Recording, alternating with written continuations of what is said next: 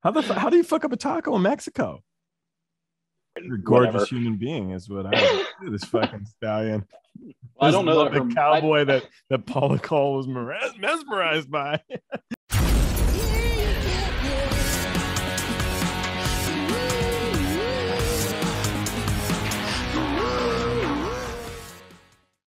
Hey, this is Party Like a Rockstar podcast, and I'm your host, Joel. Today's episode is brought to you by Misha's Kind Foods. They're an LA-based small business making the world's finest non-dairy cheese on the market today. They're lactose-free, paleo, keto, kosher, Parev, and 100% vegan. If you like what you see, check out the next video. If you like this video, please subscribe and like by clicking the little round button on the bottom right. To learn more about me or our other guests on the show, go to joelrody.com.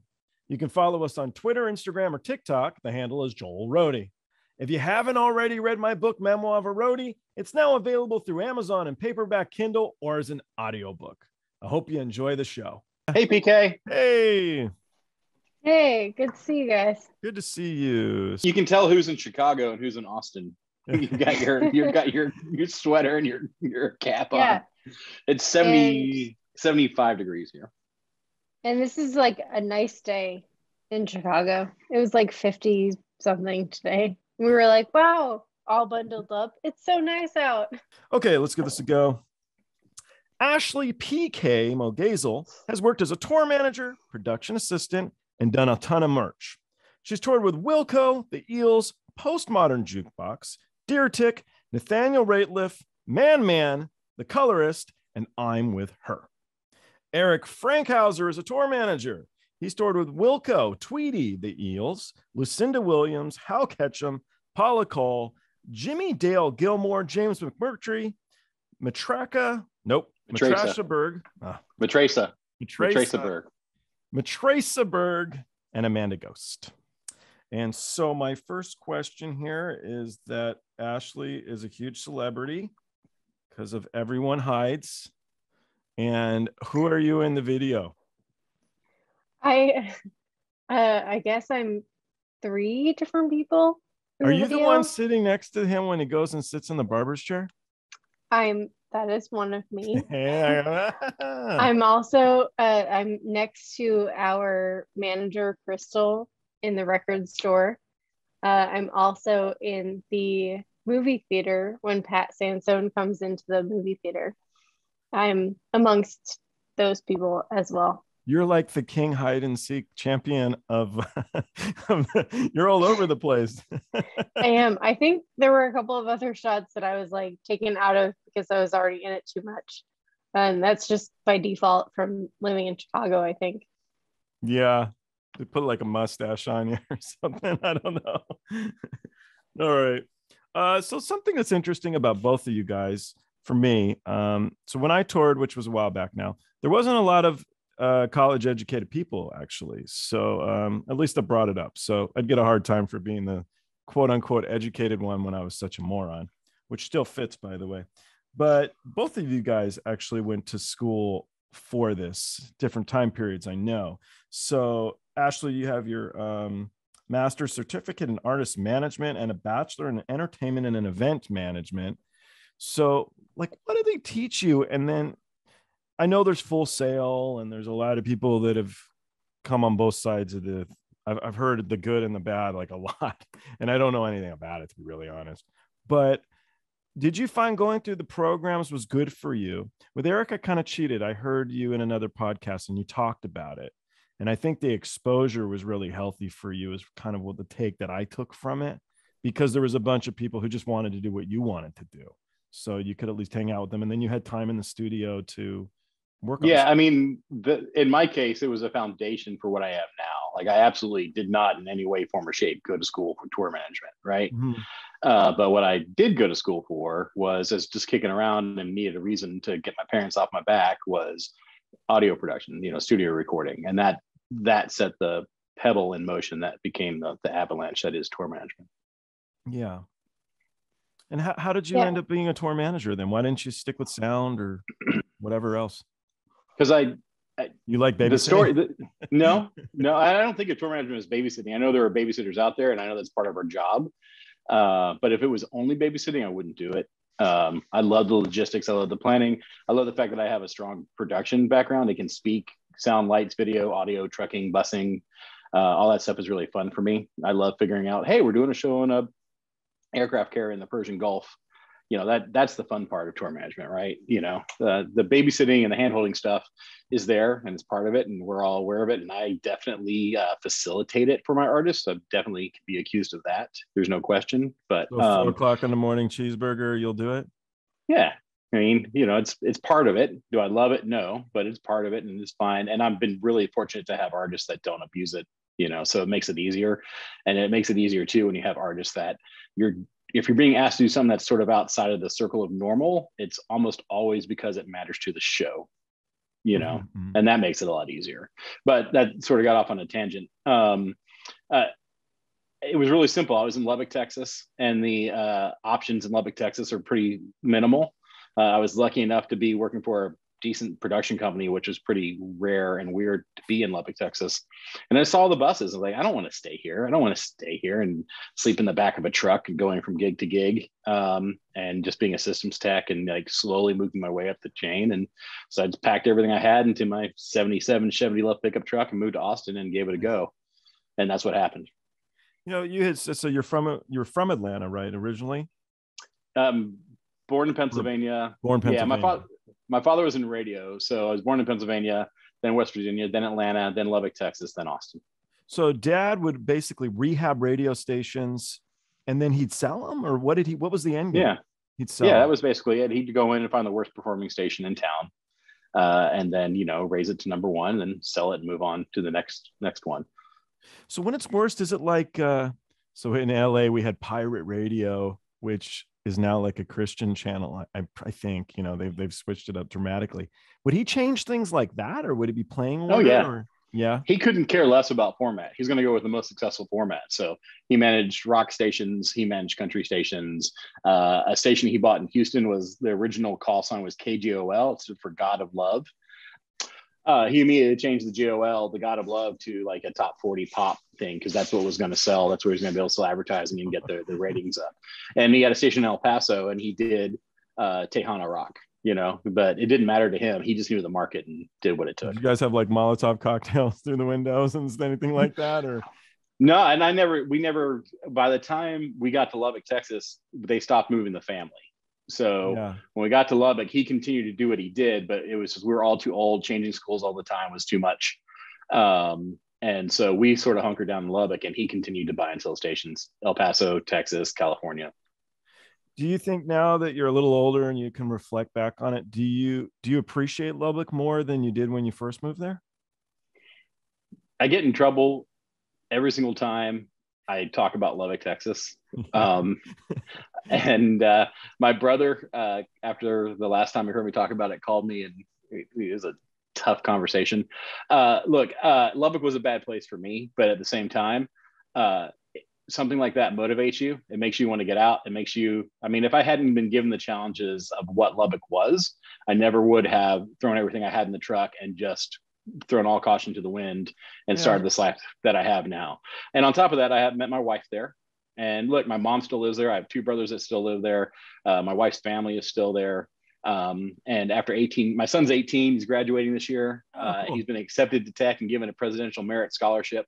Nice. So after 18 years of me trashing Lubbock to him, I'm now trying to convince him it's a great place because we can afford to send him to school there. Does your wife like Lubbock? Yeah, my wife is totally fine with Lubbock. She has the same feelings as I do as far as like, hey, I wanted to get out, but she doesn't. I went from Atlanta, Georgia, a massive, cosmopolitan metropolis, to a place where there were literally tumbleweeds blowing across the street. Yeah, and you were what, 14? Yeah. I mean, you're at the time where you want to do cool stuff, and you're like, what the hell am I doing? Yeah. Other people in my family thrive. My brother John absolutely thrived there. My brother Sean absolutely thrived there. So it just is what it is, Cool. And I don't have the animus towards Lubbock that I once had. And in fact, I'm very appreciative of the kicking me in the butt to get to where I am, because I was scared. I told so many people to F off on the way out of town, Lubbock, that I was, scared to death to go back without having been a successful whatever I was planning to do, which I didn't know. Cross your T's, dot your I's, make sure there's you can always go back. Yeah, I did back to not the do record that. Store there might be a little awkward. I did not do that. I definitely flipped off people as I went out of town. There's no doubt about it. So anyway. And then Ashley, you're from a tiny little town too, huh? I'm from the smallest state. Are you? Yeah, Rhode Island. Okay. I thought you were going to say Chicago. Why are you in Chicago? Oh, no. I kind of just ended up in Chicago because I really wanted to leave Rhode Island. And I found an internship in Chicago when I finished college that would accept me after graduating from college. And they would hire me, and I just kind of ended up here. Who found so did the college assist you in that internship find, or that's all on you? Yeah, I ended up, I had been planning on moving to Rhode Island since I was 5, much like Eric. I was like, I can't live here my whole life. And Rhode Island and Providence, which is where I kind of ended my time in Rhode Island, phenomenal city. I was there this weekend for a tour. Great place. I worked there in a bunch of different places, and I kind of wish I could go back there, but I can't because I left there in such a way, not necessarily like flipping them off. Or you two get along? Maybe like Eric did, but I told so many people I was leaving Rhode Island to like go do a bigger thing. And I ended up in Chicago for 5 months, which is now almost 11 years. Is that where you learned to wield your knife, or was that from Rhode Island? I got my nickname Pocket Knife on the road. My nickname, I didn't really have my nickname in Chicago was just like Little Ashley, because there were like 4 other Ashleys that worked at the bar I worked at. And I was like, it can't be known as the littlest Ashley anymore. I can't do it. And I went on a tour that eventually nicknamed me Pocket Knife, which way I went on worse a tour. Nicknames, by the way. That's an okay one. I wouldn't complain. I'd be sort of like, shh, why you got it? Be like, that's a good one. Thanks. Oh yeah. I was like, can I copyright this? Also, very shortly after that, I met Eric, and we were on a tour that kind of strictly uses nicknames, I would say. And so Pocket Knife became PK, nickname of a nickname. And I've been known as that for going on 8 years, I'd say. I'd say people know us as Colonel and Pocket Knife more than they know us as Eric and Ashley. Yeah, 100%. But yeah, so I grew up in Providence, Rhode Island. I started traveling outside of my state and outside of my city very early on, and knew that I didn't want to stay there. But I did end up going to college there, and I made a number of connections through that, not necessarily touring, but I kind of realized I wanted to tour through that. I worked at a radio station, which was WBRU. Was this 95 for your dad, Eric? No. Okay. Way before I met Eric. This is like the channel that I grew up listening to, 95.5 WBRU.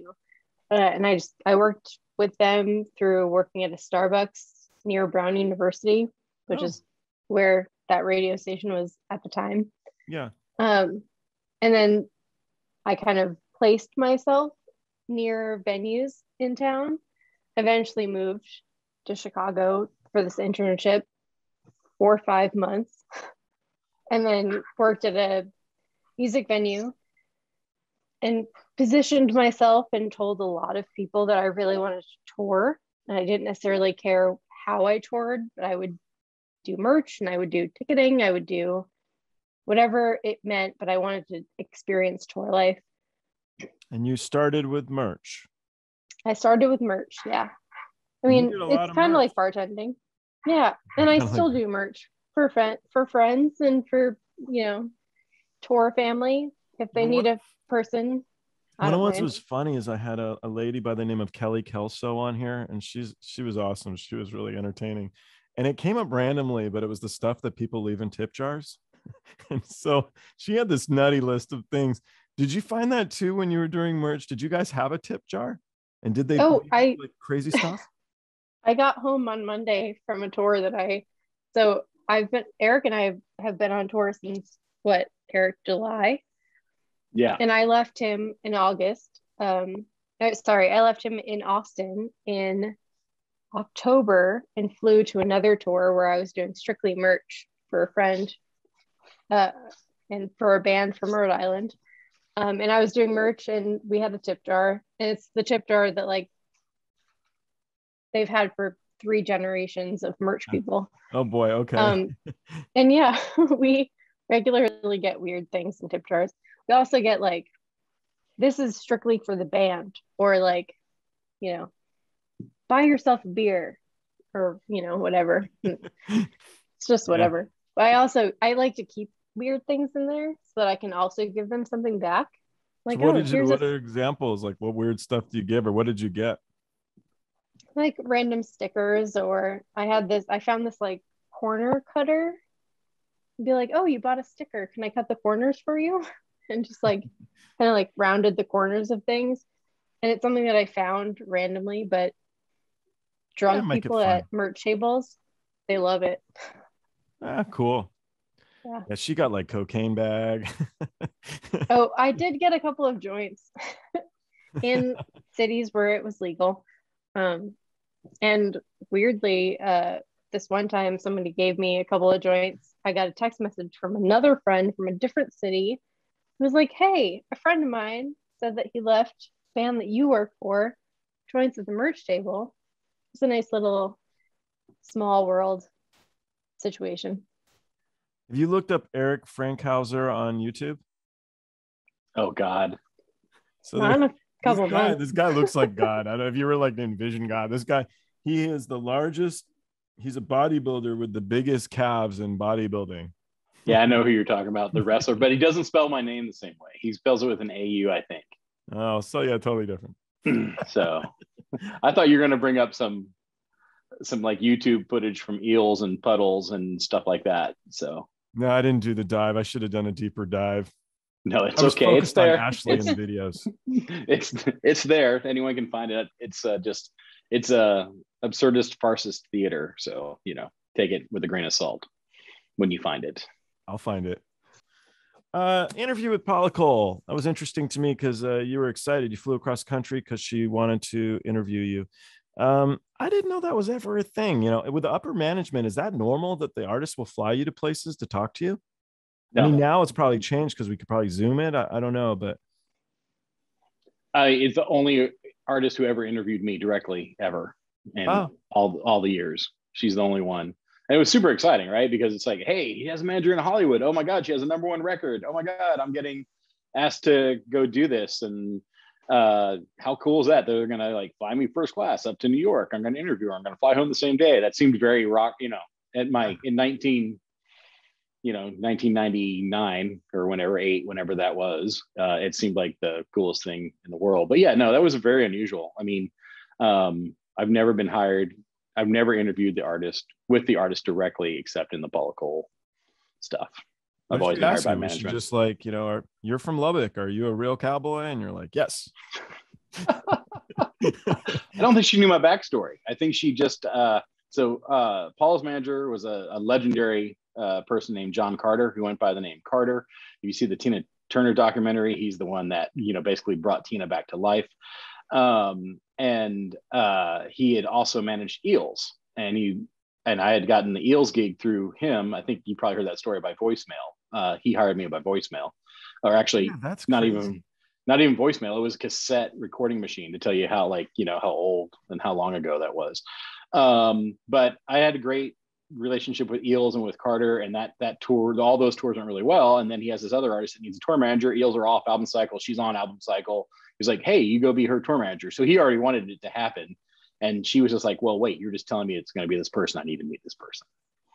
So, and I wasn't Wilco gig because Wilco tours a lot. So, I mean, you can basically, I don't know, you can basically just keep them on and you keep touring for a while. I don't think they're going to stop. They're cruising. Yeah, so. No, I mean, look, in a perfect world, you know, whenever I'm done, Wilco is done. You know what I mean? Like, if it went like that for me, I have such affection for all 6 of the guys in the band and what we refer to as Will Crew.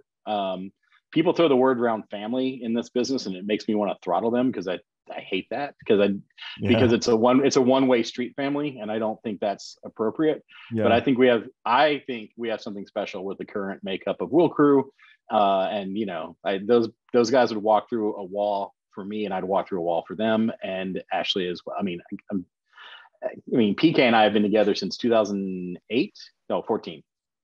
13? It's 2013. 2013. 8-ish years. Yeah, we've been together for a while. Yeah, 2013.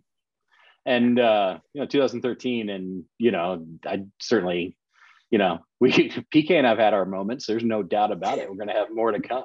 But I certainly can't imagine, anytime she's offered a TM gig, I'm going to be her number one, reference and fan, and doing whatever I can to make sure she gets it in her own right, because she's absolutely that talented. But then I'll be really sad because I think we're like the greatest 1-2 punch in rock and roll. Well, you can always keep together. I mean, the Rolling Stones, they'll pay you both really good. You'd be fine. I don't know how long they'll keep touring, but she did tell me she's not a fan of REM. I told you that? Maybe not, but I'm trying to get him to tell me the story that I thought was kind of amusing. I don't know. Oh, I know that story. The feel story. like I've heard it enough that I could tell it myself. PK can probably tell it. A fun twist, actually. You have the other person tell the guy's story that he always tells. That would be funny. She knows all my stories. She knows of all of them. These guys have spent like 10 years together. Yeah, she knows everything. She knows all of them. So. Yeah, we're close to 10 years. There's a couple of them I could almost tell. Every time that Colonel Air talks about him and his wife, it's kind of like an ongoing joke that he met his wife when I was born. Oh, shit. We like to be like, in 1988. Yeah. But it's in the small world thing. I grew up across the street from Peter Buck, guitarist for REM, and there was no connection in any way, form, or shape. REM wasn't REM at all. He hadn't even gone to Athens yet at that point. He lived in a suburb of Atlanta called Roswell. So, and then just 25 whatever years later, ran into each other at an Eels gig, and I said, "Hey, by the way," and he remembered, and we started remembering, and there's started laughing about it, and he remembered me riding my bicycle into his car, and his dad being really mad about it, and him letting me off the hook, and all kinds of good stuff. I grew up across the street from Angelo from Fishbone, and I was riding my skateboard down the street, and I ran into his mailbox, and I fucked myself up, right? And I remember his mom just like put me back together, and I just remember him looking like, that was stupid, and I'm looking back at him like, shut up, Angelo. So the kiddie shenanigans. But I think inadvertently, even if you guys have a separation in age and stuff, you would go out and get the records when they came out, maybe initially, I'm guessing, but it was kind of like, I had a connection with this guy, and then you listen to the music a little more, which could like develop into other music. So with Fishbone, that's what happened with me. I started to look into like who they liked and who they worked with, and then I was like, wow, this guy's cool, and it just kept building into why all of us listen to music, is that little rat race of fun and finding all the different things. So then again, with you and your father, I mean, was your whole house filled with records and stuff because your dad, or was it just straight business? My dad was a pretty straight up guy, but like Peter remembers, like I was too young. I didn't get any of the cool tickets, but my older brother and sister did. My father did a thing called the Champagne Jam in Atlanta. If you remember the band Atlanta Rhythm Section, they had a big hit with a song called Champagne Jam. Sure. And the old Fulton County Stadium, which doesn't exist anymore. And I want to say one year was like Styx in Boston. And so it was that era. You're talking 78 or 9 or 7, somewhere in there. The big deal with me is I got to ride the helicopter. My mom made sure I got to ride the helicopter from the airport into the stadium. And I was on with either Boston or Styx or somebody, and I had no idea. I was just excited about the helicopter ride. I flew into the stadium and I flew out, and that was pretty cool. I think it was me and my brother Sean. Yeah, super neat. So as we're getting older, instead of running to our problems, can we kind of like jog? Is that okay with you, or is there still this running thing has to be like? I think you have to run to your problems. I still run. I'm like lagging a bit these days, though. It's another, for better or worse, colonelism that PK's heard a couple thousand times. Yeah. All right. So when I first was going to put this podcast together, I was at my friend's house. My friends now have little kids, and most of them at least. And his daughter's in 5th grade. And she said that I should ask every person who comes on the podcast when they first felt famous. So if we don't want to go down the road of fame, that's totally cool. But when was there a moment in your career that you would choose as being a catalyst to push you forward within what you do, or just something that made you feel good? What's a moment you each would choose about what you do? Go first, BK.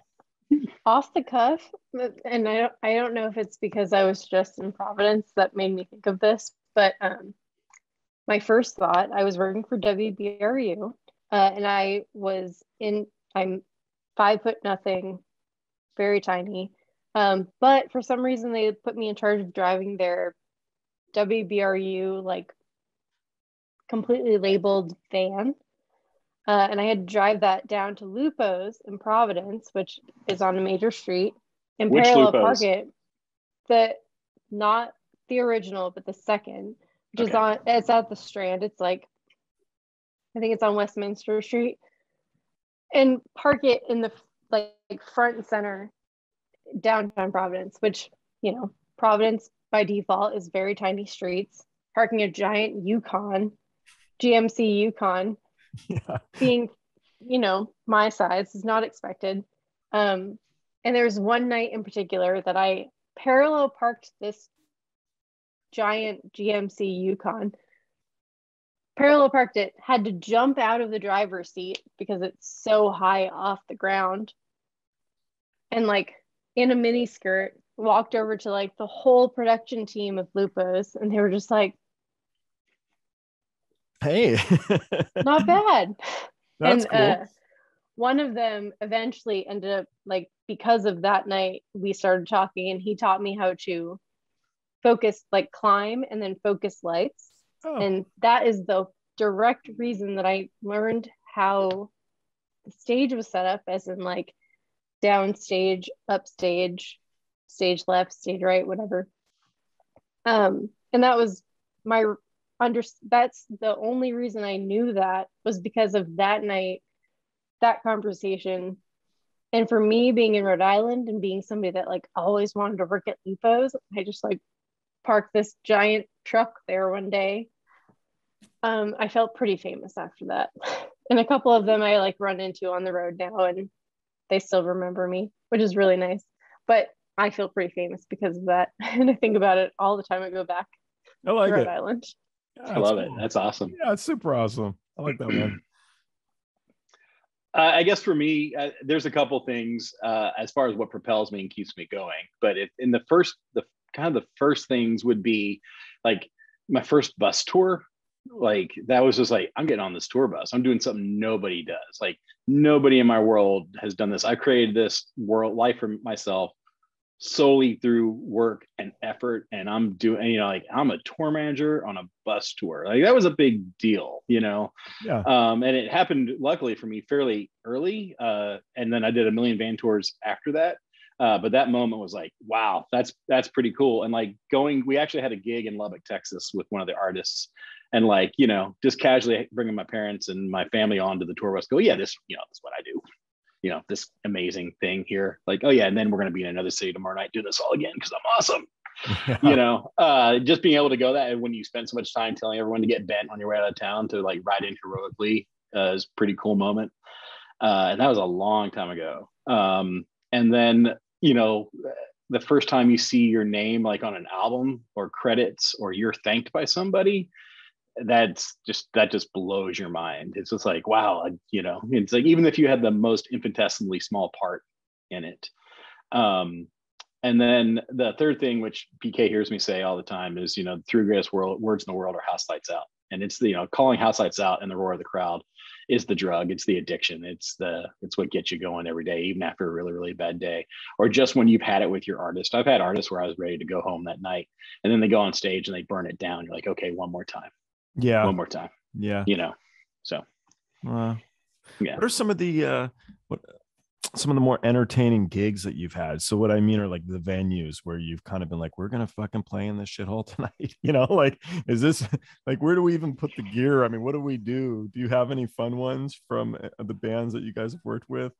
Oh, I mean, a million. I think King Tut's Wawa Hut in Scotland, in Glasgow, is probably one of the all-time great, amazing, dive places to play. Sounds awesome. And it was amazing. I don't even know if it's still there, but I was with Eels. This is my first Eels tour. We were in Europe, and those guys were huge. In fact, that's another moment. We were on French TV at some point with Eels, and we left. It was the first time that we had to run into a van and peel out because there were girls screaming and chasing, the vehicle down the street. It's like, this is pretty cool. This is awesome. But yeah, I'd say King Tut's Wawa Hut for sure. Trying to get this band that should have been playing, a place much, much bigger, but it had been booked before they blew up. Stuff like that. The polar opposite are places that are iconic and great at the same time, which is not always true, right? But Radio City Music Hall, cool. Albert Hall, cool. Those places are like, these are check marks that, are really, really important. The Apollo in New York, or a sold out show at Hollywood Bowl, or those are the things. Barbara Bowl, the Roseland, the Warfield. So many. Yeah. But then you take the other side. Is beautiful. Yeah, you take the other side of it though, places that are quote unquote dives or small, but that you love, like the Cats Cradle, in North Carolina, or I'm struggling to think of another one, maybe the Troubadour in LA, or just because it's small and divey doesn't mean it sucks. And just because it's the biggest, most important venue of all time doesn't mean it's great. I could care less if I ever do another show at Carnegie Hall again. I don't care if they hear that. In fact, I'd love for them to hear that. Doing a show at Carnegie is an absolute nightmare. It's miserable. So I don't know. What about you, PK? Well, I think 930 Club comes to mind first. I was just there a couple of weeks ago, and I was there on a co-headlining bill that was close to selling out, and yet we still were there on a Friday night, and therefore it's a disco loadout and there's nothing you can do about it. And so we had a show that is regularly a late night show, co-headlining, two headlining bands that have their equal amounts of patrons coming, and yet we still had to clear everyone out by 10:30 in order to make room for this late night dance party. But you know what? It's 9:30, and it's 9:30 after a pandemic, and you get all the swag you want. And it's 9:30. You can't say that enough. And you've got production managers like Ed Stack and Gus, who they're fucking legends. And the night before that, or a week before that, we were with Conrad at First Avenue. It's another venue where like, it's First Avenue, doesn't matter. It's fucking First Avenue, and it's phenomenal. Yeah, absolutely. And there's a connection there that I think of at those venues too. Every single place you just mentioned has iconic, great people at it. Yeah. I would do anything in the world for Conrad. I'd do anything in the world for Ed or Gus, or absolutely. Those are people that are just you can't sing their praises enough.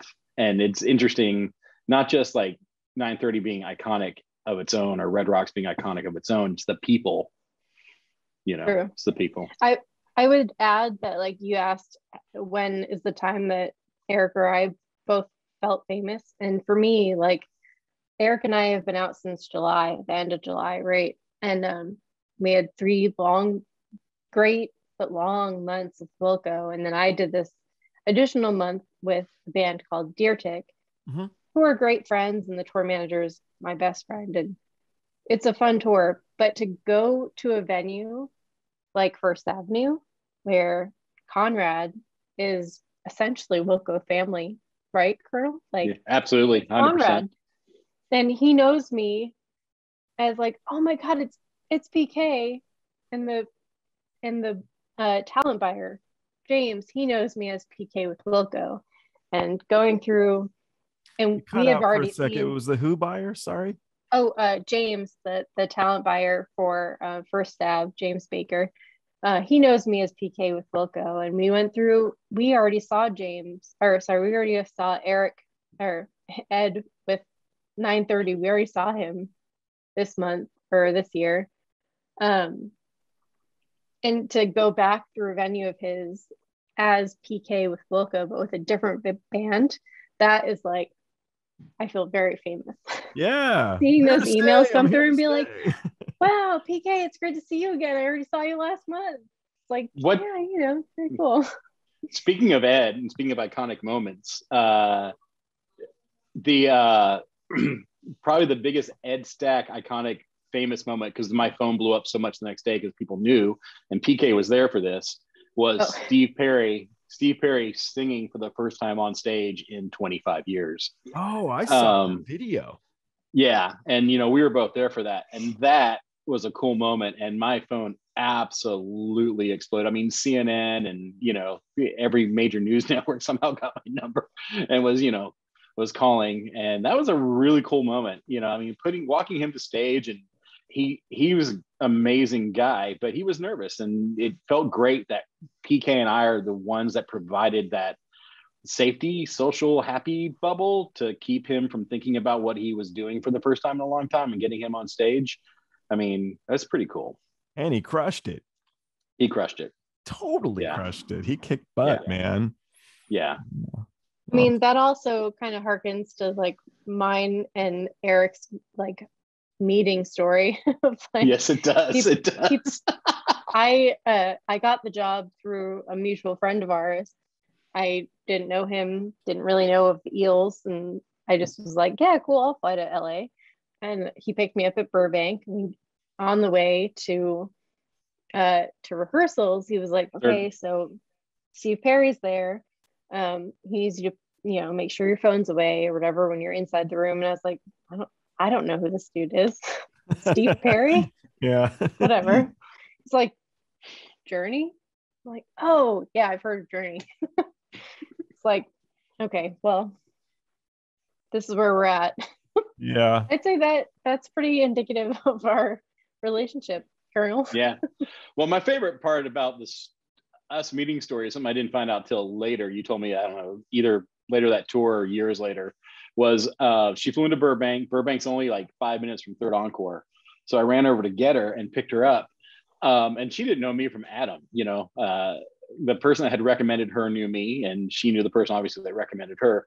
But I pick her up, and you know, if you just look at me, I'm a big guy with long hair and you're a gorgeous human being is what I would this fucking stallion.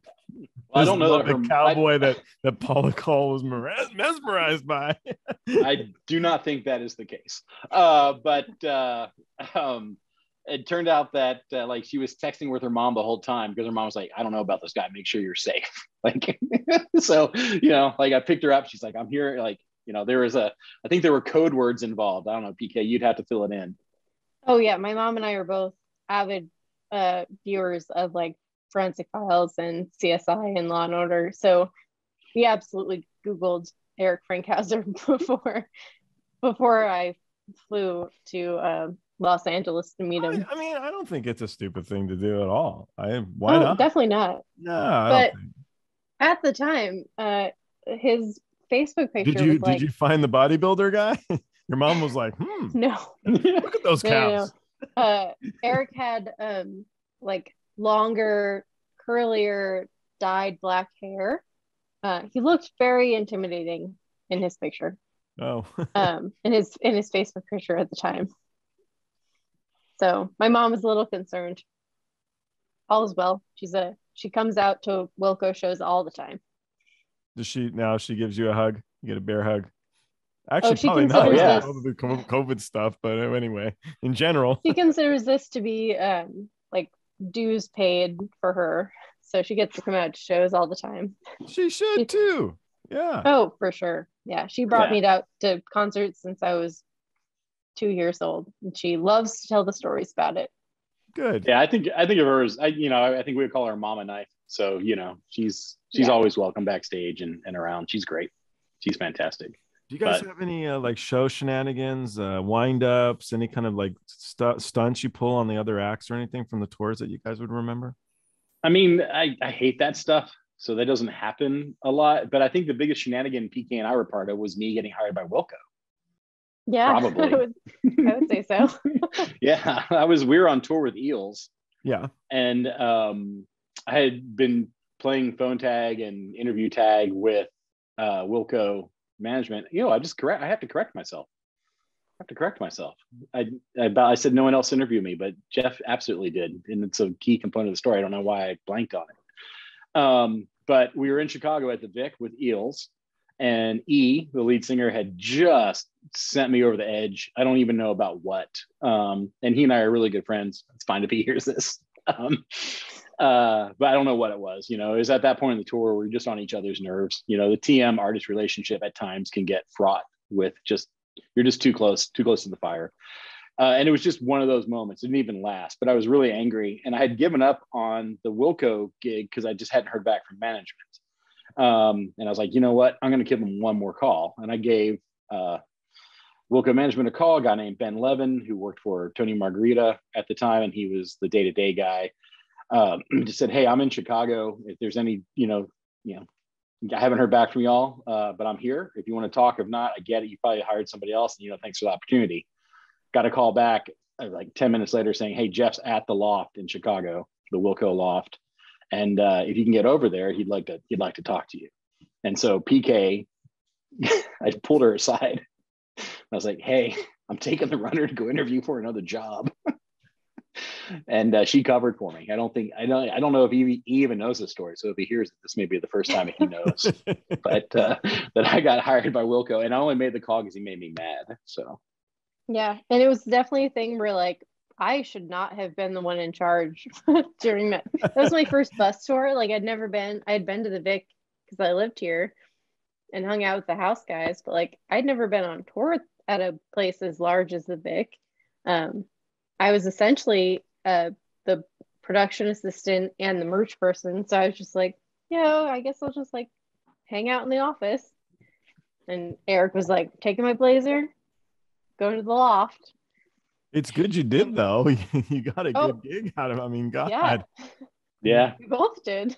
Yeah. I think it was by the end of that Eels tour, you had found out you were going to be moving on to the Wilco stuff. And I remember asking if you wanted to come along. You're like, yep. Yeah. So I was like, yeah. Are you still have stage fright, PK, or no? Oh yeah, absolutely. I hate being on stage.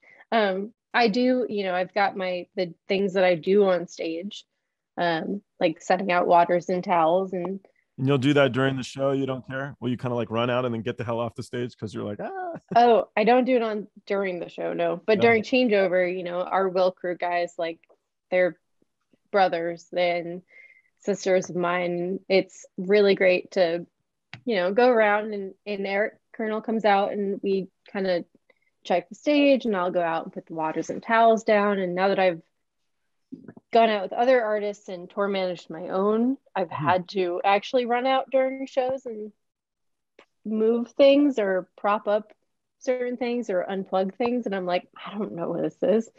And so I've had to kind of get over parts of stage fright, but I if you had to call me out to give a speech, I would not be able to do that. That's a little different. I know that's a little different, but like, toweling up something or grabbing a hat or whatever is I don't know, that maybe you can overcome. But I mean, like Barbra Streisand, which I might be total random pull, but she's still deathly afraid of being on the stage, which is amazing to me. It's your whole career, it's your whole life. But I guess I've had a lot of Wilco definitely doesn't suffer from stage fright, but they don't suffer from arrogance either. They want to bring it every night. But I've had definitely artists, well-known, iconic artists who are scared to death to walk onto the stage. It's crazy. Yeah.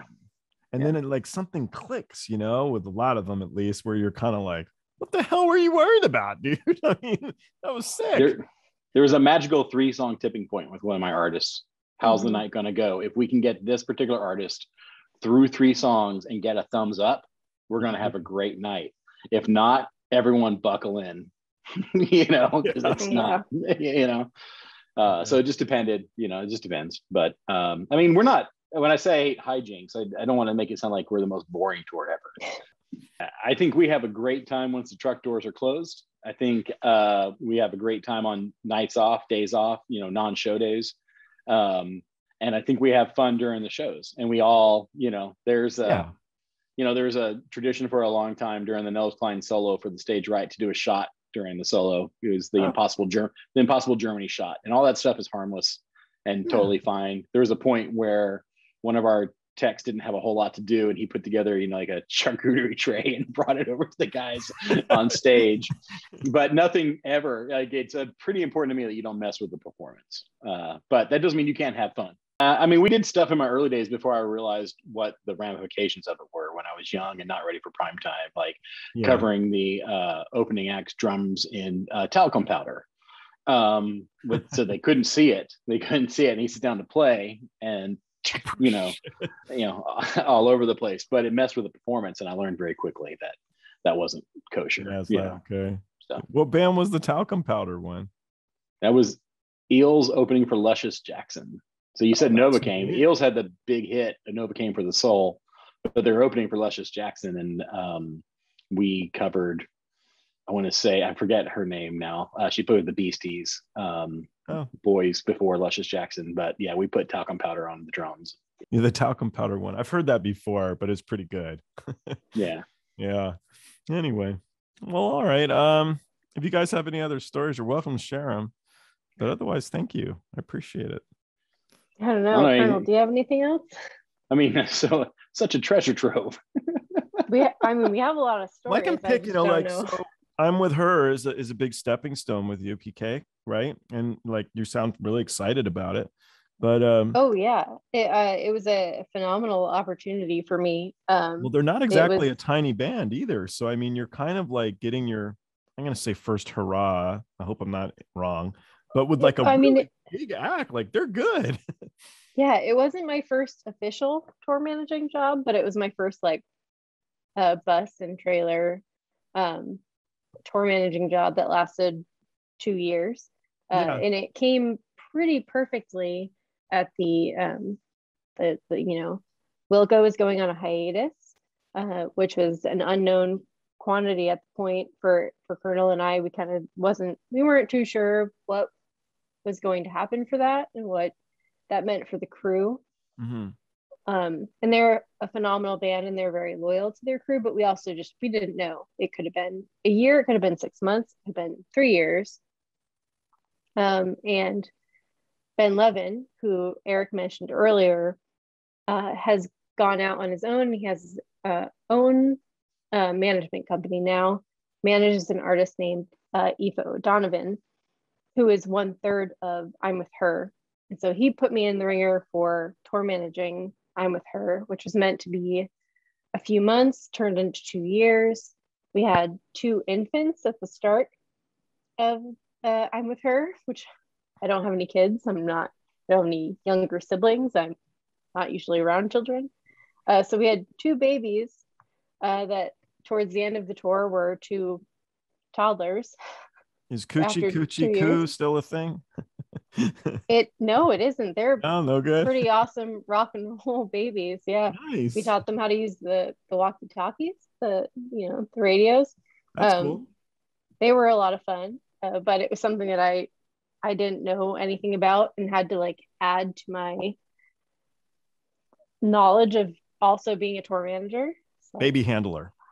Yeah, I also have to acknowledge the fact that I have 2 moms and 2 toddlers, as well as a bus and a crew and a tour bus driver and a trailer and all these other things. But it was a lot of fun. It was a lot of work, and it was definitely a learning curve, and I had a blast doing it, and I'm still very close with my band and crew from that. And I look forward to seeing the now tiny humans that were infants when I first met them, which, like I said, I'm not usually around children, so that is a very cool thing to see that. And I would just say that one of the coolest moments for me, and I want to say it was hardly strictly bluegrass, during the hiatus, Jeff toured a lot. So I was busy with Jeff's solo stuff, Jeff solo tours. And we rolled into Hardly Strictly, and to see PK there as a tour manager of an act was one of the cooler things, because she literally, I hired her, and right before we got off the phone, she goes, by the way, I've never been on a bus tour, but I'm small and I can fit in any bunk. And to go from like that and picking her up at the airport, and, you know, like knowing that, you know, just from where we went to see that was just awesome and amazing, you know. What's the best I tell her all the time that, you know, when you're on an arena tour and you come through my town, that she better give me a laminate, and not give me some sticky pass. It doesn't get me anywhere I need to go, because she's going to keep on skyrocketing. And and that's fine, but I get a laminate no matter what. Yeah. The number one thing I've learned. Colonel gets a laminate if he ever comes to visit me on tour. Good call. What's the best bunk? Are you bottom row or middle row? Tour manager bunk is the best bunk, which I think that by law, the tour manager bunk is front, middle, driver's side. Yeah. And for me, that comes all the way back to the days where there were basically intercom phones in one bunk, right? One bunk had an intercom phone to the driver, and it was always that front, middle, driver's side bus. Because when I started, there were no such thing as condo bunks. No one had thought about changing it out. It was just 3 bunks per side, no matter what. So, so I think that's the best bunk. But the first bus I had, I remember they had little windows in each bunk, so we could watch out the window and see stuff go by. And I loved it, man. You're watching America as you're driving through. And then we got, I think it was AC/DC's brand new Prevost, right? And all the drawers were filled with candy. And I was like, okay, it's a sacrifice that I lost the window, but I got all this wonderful candy. And they were like the big chocolate bars and stuff. I was like, AC/DC is the best band ever. It is always hilarious when you get a bus that was custom built for some band. I'll never forget getting on like Mötley Crüe's bus, and it was just glass everywhere. It was like mirrored glass every surface possible. It's like, this is not a good idea. It's not safe, you know. I don't know how much cocaine residue is left on here. Good for them. Yeah, a lot. And fair enough, you know. Like, and but you know, whenever you get somebody else's bus, it's clearly for someone that's not, you know. Like, I did a lot of Texas singer-songwriters, right? A lot, you know. You ever do Nanci Griffith? I toured with Nanci. I love Nanci Griffith. That's my like little. Her tour manager was an amazing. James McMurtry is actually really cool too. I don't want to forget that. Well, that's awesome. James was formative for me in many ways. He was the bridge between the small. I hate to say, because Jimmie Gilmore wasn't small. He was on Elektra Records, right? But he was I think what you would sort of think of as a trophy artist, because he was real quality and he was amazing, but he was never going to sell. I mean, Elektra also had Mötley Crüe, and he was never going to sell 20 million records, you know. And so those opportunities were amazing. James was amazing, but James was opening for Nanci. And Nanci's TM at that time was a guy named 9-Year Woolridge, who taught me a lot about like how to like stay calm, which I'd have to fight every day and learn that lesson every day. But yeah, she was great, and they were great. And and you know, you're not ready for prime I had time. heard one of the guys who came on here, he told me, it was actually Jim Runge, and he said that she was a hard person to deal with and stuff. And I was like, not my Nanci. You know, I was like, what the hell, Jim? But he said she was a bit tough. And I remember any of that? I mean, you weren't the tour manager for her, but I think there's a real dividing line. I think there's 3 categories. I think there's bad people, then there's people who are demanding, and then there's people who are dealing with an insecurity. Yeah. And I think it falls into those 3 categories. There are some people who just want to make you jump through hoops just because they're assholes. Yeah. My career, I've been very, very lucky. I don't have many of those in my career. And even the ones that I butted heads with the most, 99% of the time for me, it was in service of the show. And then the third category is I absolutely had people who were scared, and I'm not going to name names of who is what and who isn't. I'm just not that guy, but Nanci was demanding, but I wouldn't say she was tough. But I was a formative TM And I would say, like, in the Paula Cole era of my life, which was only 3 years, there was a rocket ship up and a rocket ship down. Like, it was this parabola of way up here and then boom. That song, I mean, how many records did that one album sell? It's got to be crazy. I mean, let's see. If you look in the back of my wall, that's the double platinum. Okay, yeah. You know, so my ego wall. But it's I wasn't so large. I was not ready for prime time. I was not ready to be an arena tour manager. And you learn on the job, you know, and I haven't stayed in contact with Paula. It's been 20 plus years. But, you know, I'd almost be interested to sit down and say, like, you know, my self-critique of myself during that time is not, you know, I wouldn't have hired myself. Well, you grow up, you know, you change, you develop. And I don't know. I mean, it's impossible to look back, to reflect upon who you were, you know, 20 years ago. Hopefully you're different. It's a long time. Yeah. So it was a dividing line for me about how I toured. I came off the road after that because I was so burnt out. But I had spent 5 years of 10 or 11 months on the road straight with, you know, just constant. I was afraid to say no. You know, PK, did you ever have that feeling like you're scared to say no because we don't know when this life is going to end? And so I didn't say a little bit. Yeah, I didn't say no to anything. So there's a 5-year period where I was gone for literally 10 or 11 months. Famous story of, you know, my wife picking up and moving our entire house to a new place, and I didn't even know it. You know, I was coming through town on tour, and I was like, "Hey, I'm gonna have time to stop by," and she's like, "Great, I'll fax you a map of where we live." You know, so after those years, I came home. I came off the road for a little bit, and that's when Jim Runge took over for me on Eels. Oh, he did. Oh no, I knew that. Yeah. Jim was fun out here. I gave him a hard time for sure because he had a record shop in the beginning, and he just was sucked. He said he would just get the cool albums. He didn't care what people really wanted. So I'm like, so you're like the worst business owner ever? And he was like, it didn't go good. So Jim's a hard worker though, man. He called up out of the blue. He was my LD on Jimmie Dale Gilmore in 1994. Oh. And he got that gig by just calling managers who he thought had artists going out on tour. And he worked for a company, and he's like, "Hey, I've got this older gear that my boss is going to let me take out for next to nothing. And, you know, I want to come out on tour with you." And that's, you know, that's how we met. And that's how that all happened. And we've been, he's successful too, man. He's had an incredible career. He's killing it. So it's awesome. Yeah. And we've flipped, you know, we've traded artists quite a bit. Like, I handed him Eels, and he covered Hal Ketchum dates for me.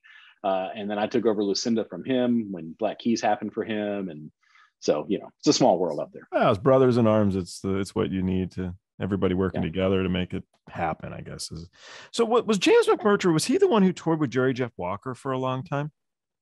No, it was Hal Ketchum toured with Jerry. I mean, so it's very possible that James toured with Jerry Jeff, but not in my time frame. But Hal Ketchum in his early years, when he was like, you know, winning the songwriter contest at Kerrville Folk Fest and stuff, was out opening for Jerry a lot when Jerry flew his own plane, that Navajo twin engine, like from gig to gig. And it was just like, you know, Jerry, a guitar player, and then like the solo acoustic opening act. And that was Hal. That was way before before my time. I'd have to look it up. And it's the guy, like, basically he does Mr. Bojangles, but he just speaks it. And it's awesome. And he was his opener for a bunch of years. And he talks about the story of how the song came about and stuff. And it's really, really cool. But I'll look it up and I'll send it to you. It's cool. I like a lot of the Texas type folk music, like, a lot. So the James stuff was interesting. I saw so much, you know, he was on Columbia. He was on a big time label. Yeah. And we were, you know, asked to come. We were in New York. We're playing Tramps. And his deal was up, and it was about to get renewed. And they're like, "Hey, come over to Sony." So, you know, we go to Sony. Their lobby's on the 80th floor, you know, or one of those deals like Sky Lobby thing. And we're ushered into Kid Leo's office. Kid Leo's the A&R guy at the time. He's got, you know, rings on every finger, and he's like, "Hey, look at my view up the window of Central Park," you know. And it's like, you know, here's this famous iconic person already in rock and roll, right? Just absolutely, you know, just known for everything. And we have a great time. He's like really, like, talking to James. It was great. We raid the CD closet. And then we go to Tramps, and we find out like 2 hours later they dropped him. Yeah. You know, it's like, so those are the things you learn on the road and stuff, like and you're there with the artist at a tough moment. Yeah. Awkward. Well, I mean, I guess you buy beers and you lick your wounds. I mean, what do you do? Have you ever heard of a guy? I had him on the other night. He's was in a band called Spirit. His name is Al Stahaley. Absolutely. Yeah. I mean, Spirit must have some stories because of their fights with Zeppelin, you know, so. He was interesting. He, and the reason I brought him up was because he was talking about Steve Perry, and Steve Perry was like singing backup vocals for him before Journey, you know, type thing. And it was like, wow, that's pretty neat. And then he had a few that he wrote a song for Keith Moon, and then he ended up playing on half of the Keith Moon solo record. Wow. Which is just a shit show. I guess it's like ranked as one of the worst solo records in history. I haven't had time to listen to the whole thing, but now I want to because they said how bad it was. But they said like the only track that's listenable is the one that Al wrote. So I was like, go Al. There you go. That's very cool. It was cool. It was really neat. Yeah. Anyhow. Anyway. Well, guys, thank you. Thank you very much. Yeah. And thanks for having us. Yeah. Feel free to stay in touch. If you guys are in LA, I'll buy you a beer. I'll be there. I'll actually be there at the same time as you, Colonel. Are you? You're going to be there the same time?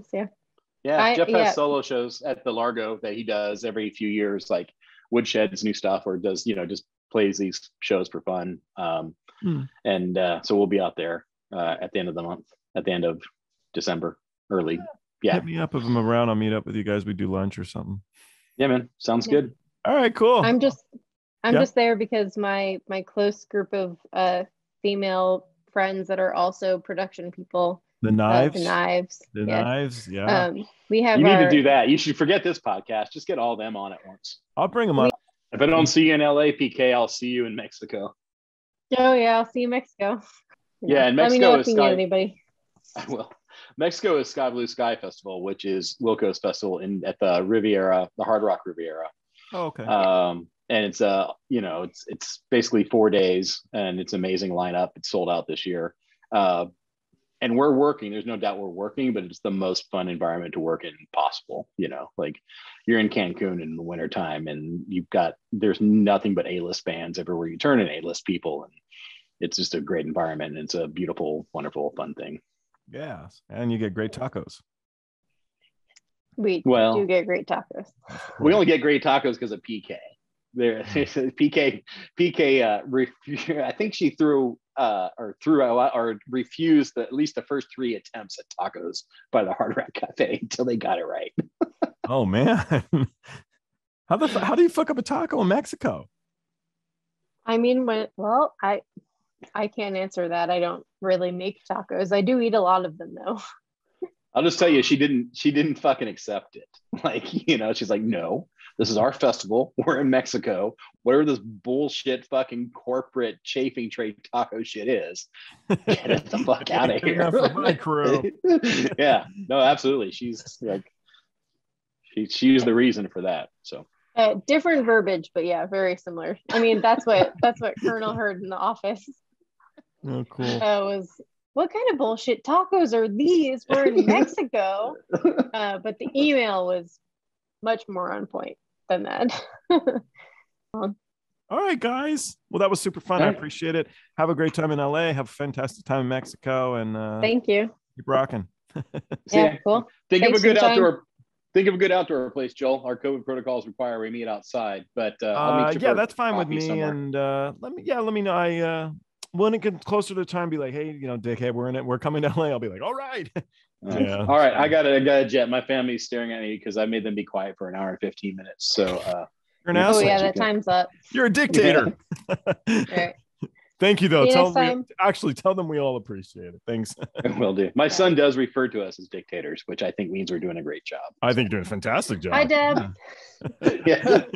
See y'all. Take care. Bye, guys. Bye. Thanks, Joel. See you, PK.